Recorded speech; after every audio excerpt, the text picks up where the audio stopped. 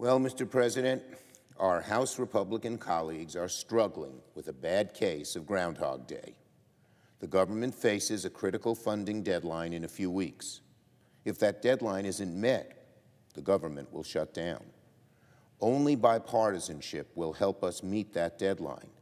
But instead of pursuing bipartisanship, Speaker Johnson is yet again, wasting time caving to the hard right despite his razor-thin majority. Hasn't he learned? This is what got the Republicans in trouble the last few times that we had to fund the government. An appeal to the right wing in their sort of strict, narrow, partisan ideology thinks they can force everybody, even dissident Republicans, let alone Democrats and the president, to go along with them. But of course, it doesn't happen. And then we come to a bipartisan agreement. Oh yes, it is certainly Groundhog Day once again, as the Republicans repeat the same mistake they've made over and over again. And that is the House Republicans, led, unfortunately, by Speaker Johnson. As I've said, we've seen this play out time and time again. Is it any surprise that the Speaker's purely partisan CR seems to be running into trouble? The answer is very simple. The House should stop wasting time on a CR proposal that cannot become law. The House should stop wasting its time in gathering together among themselves, not even all of them, putting together a bill without consulting Hakeem Jeffries, myself, or the President. But that's what they do. And it doesn't work. It just doesn't work.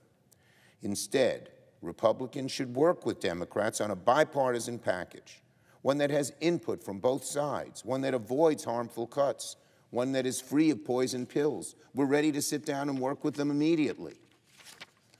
Now, to be fair, the Speaker's proposal was not entirely bad news.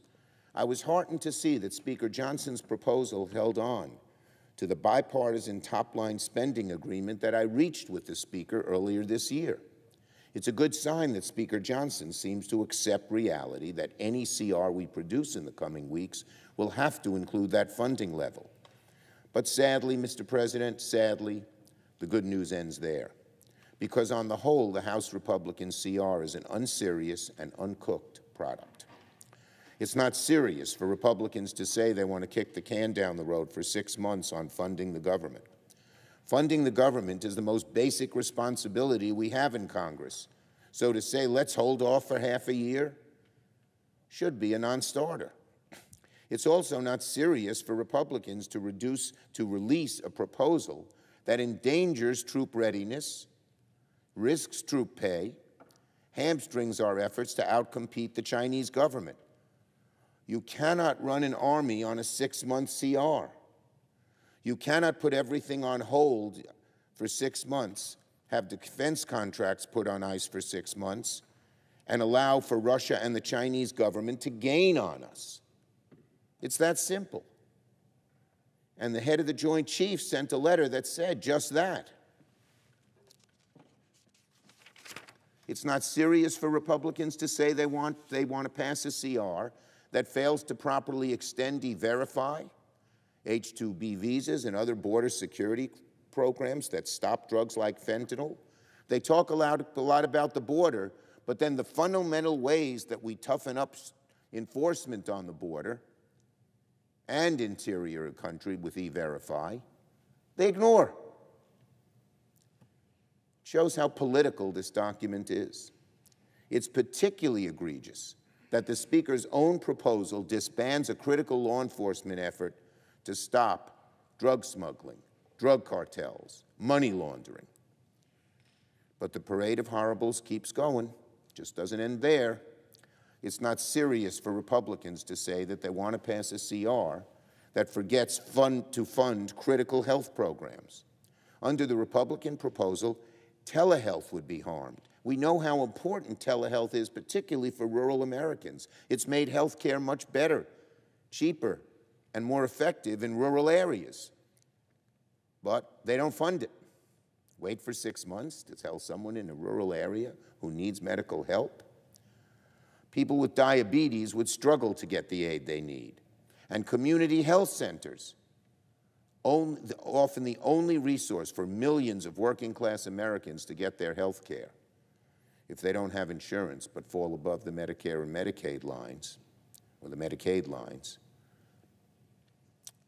to get their health care. That's where they get it. That funding, again, would be endangered. And if all that weren't enough, Republicans have no plan for extending Farm Bill funding.